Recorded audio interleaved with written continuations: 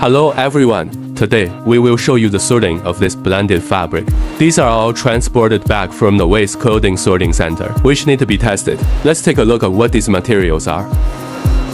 For example, this one with 80% polyester and 20% cotton.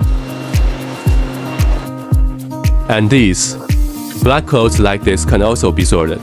Let's take a look at this label. This is 100% polyester content. The same can be done.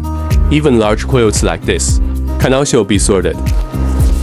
Next, let's take these materials to the sorting equipment for testing and see how the sorting effect is.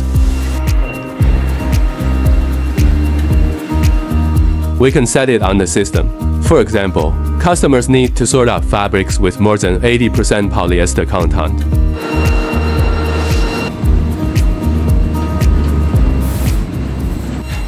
We can see it from the perspective inside the catching bin. This rotating metal shaft can reduce the hanging material.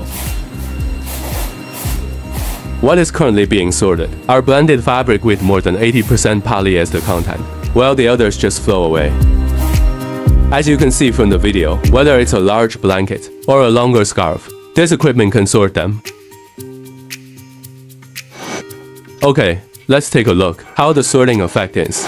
Firstly, let's take a look at this one, which is almost the last. This one is 100% polyester content. Look at this one.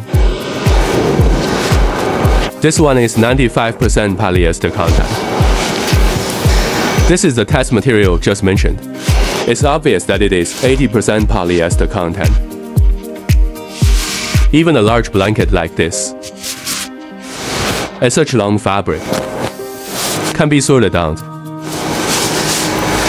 So in the future, for the sorting of blended fabric, we have a very good solution. We can sort out the blended fabric with a content of more than 80%. Other materials can be sorted do the same, and then sell it to downstream chemical recycling manufacturers, and further carry out the next chemical recycling, increase their use value.